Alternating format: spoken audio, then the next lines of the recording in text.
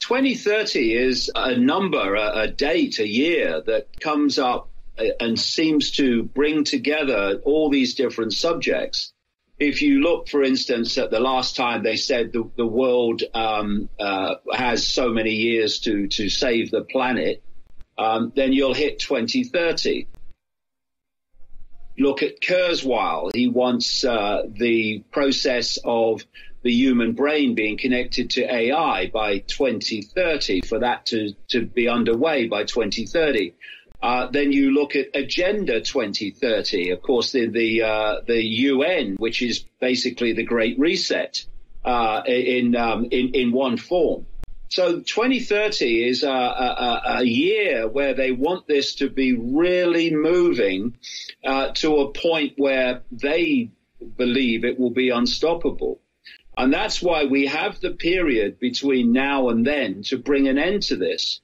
And that means that we have to put aside everything else and make this the absolute priority of our lives. If people say, oh, my kids are more important, well, actually, your kids are more important, but they are the targets of this whole conspiracy. So by standing up to this and refusing to acquiesce with this first, you're putting your kids first. You're putting your family first. You're putting the future first, putting everything first. So, we've got to move in far greater numbers. It's happening, but far greater numbers, from seeing it to ceasing to cooperate with it. You don't have to scream no. You just have to mean it. No, I'm not doing it. No, not doing it. And let's realize that whatever they want to throw at us in terms of intimidation is far, far worse and more sinister than anything else they can come up with in terms of intimidation. Well, you won't be able to travel. Oh, well, travel then. You won't be able to do this. Well, do it then. Do that. Don't do that either. I'm just not doing it. Whatever you try to intimidate me with, I'm not having this jab, because I know that's the end when I do. They want to divide and rule us, because it's a simple case of mathematics. If you go to the core of the core of the core of this global cult, you get them into a single room. And the vast majority of people that are imposing this fascism on the world have no idea it's being coordinated. They're just doing what they're told without question and believing somehow that it's justified. They don't censor with the hysteria that they do for a laugh and a bit of fun.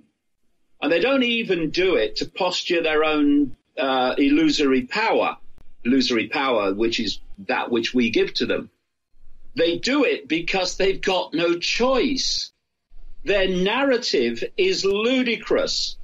What they're asking us to believe and what they're asking us to do, telling us to do, is ludicrous. It's everything to do with control, and that's becoming more obvious to more and more people all the time. And therefore, they have to protect their ludicrous narrative in the only way they can, by preventing its exposure to the greatest audience that they can.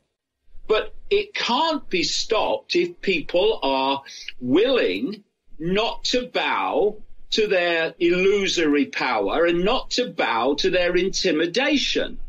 You get these celebrities, God save us from celebrities, who are pushing the agenda, virtue signaling, because they know their careers are over if they don't.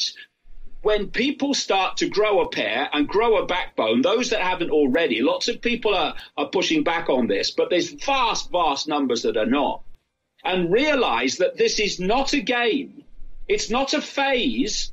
It's not something that's going to go away eventually. This is the cult running for home. And we've got to now stand up to this and say here and no further and start rolling it back. If we're not going to stand up and protect the kids, then what's the point? What self-respect is left? What dignity is left?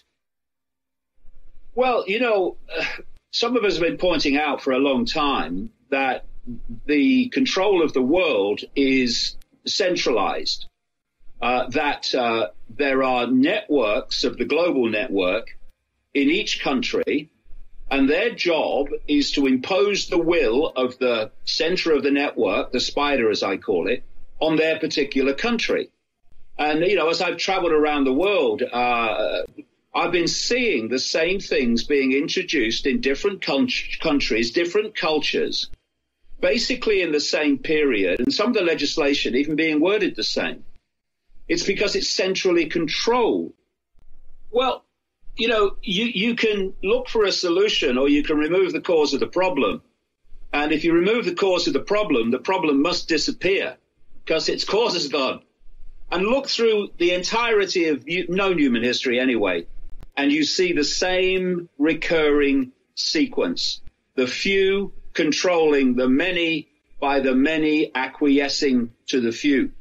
And if you look at, as I was getting into earlier, if you look at this symbolic, or it's not even symbolic, it's very accurate, pyramidal hierarchy of human society, you've got the tiny few at the top, the inner core of this cult, which have this agenda for the constant centralization of power and the constant centralization of everything. And the more you centralize power, the more power the few have over the many at each point of centralization. That's why things like globalization are all being generated by this cult.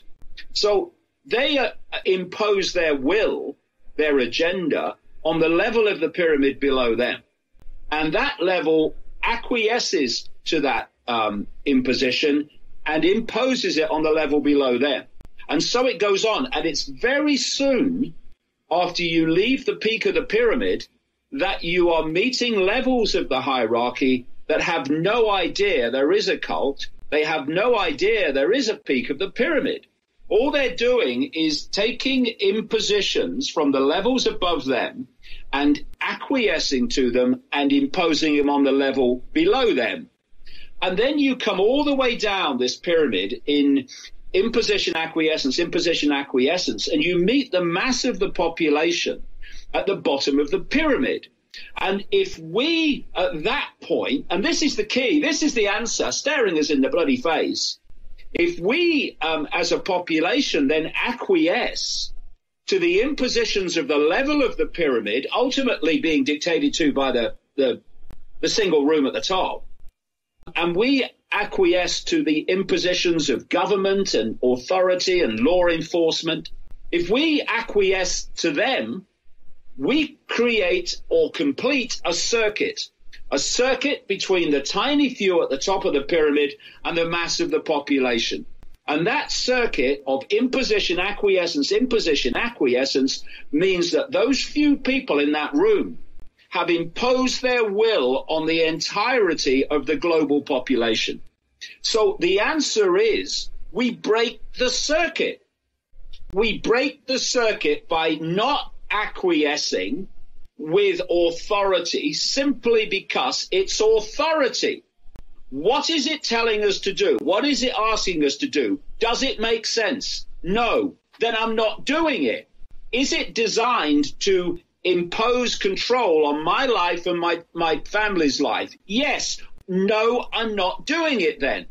And it's this reflex action response to authority of obeying that is the cause of the few controlling the many. And it starts very early.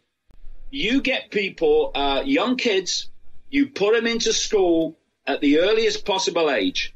And from that moment on, they are faced with an authority which, if you obey, well, life is kind of okay. I mean, you've not got a mind of your own, but you know, they leave you alone.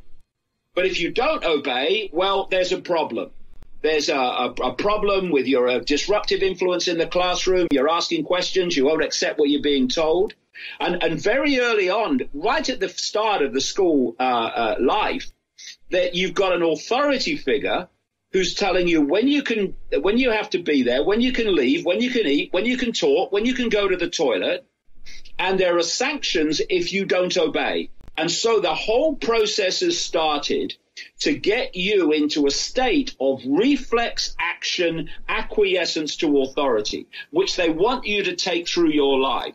I hope you enjoyed today's segment. Here is a takeaway from today's video. In today's segment, David Icke said that the cult has no power except the power we give it. The cult has power because we think the cult has power. And as a result of that, we are being controlled, manipulated, and conditioned through the information we receive to believing that we cannot live outside the system.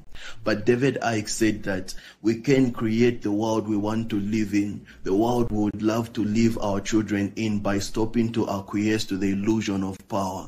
We can stop being under the influence of the things we hear, and we can stop being under the influence of the external conditions.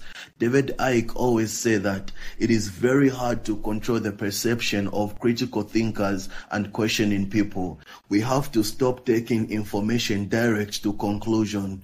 We have to pause and think and question before we can conclude. We have to stop acquiescing to the illusion that the system has power. And most importantly, we have to take control of our own perceptions. And that is because when we control our perception, we control our realities. I hope you enjoyed today's segment. Leave a comment in the comment section about what you think about today's video. And don't forget to like and subscribe to the channel. I hope you enjoyed it. See you in the next one.